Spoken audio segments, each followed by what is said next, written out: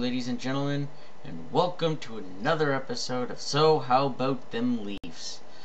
Today it's episode 3. Tonight's episode, or today's, because I'm recording this during the day, episode is about the Leafs home-at-home series against the Washington Capitals. So out of a possible 4 points, the Leafs got 2. So they went 1-1 in the series, which was okay.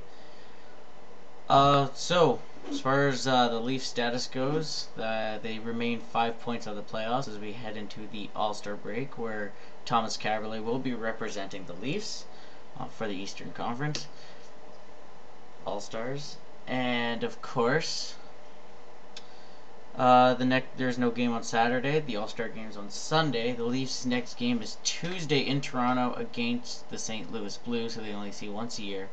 And last time they played St. Louis was last year, and they won 2-1. Now, comments about the game, both games. First game was a brilliant one. The Leafs were outplayed for sure, but Toskala held them in it, which is something you can't say about Raycroft.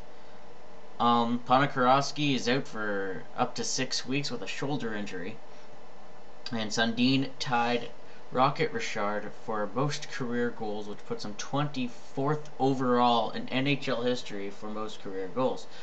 Second game, which was last night, Thursday, the Leafs were down 1-0, finally tied it up, and 34 seconds later the Capitals score again to take the lead, and the score stood at 2-1. That game, ironically, the Leafs played much better than the first game, but they lost, which is something we see a lot from the Leafs. They get a lot of shots on goal, but they just don't capitalize on the chances.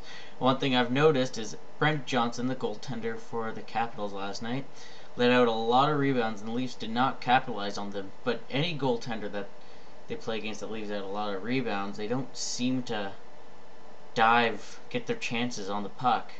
They're just not in the proper position. So, yeah.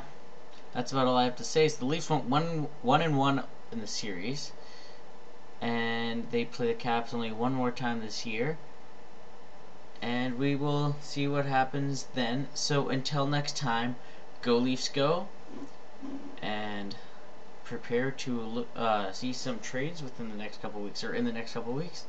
So go Leafs go.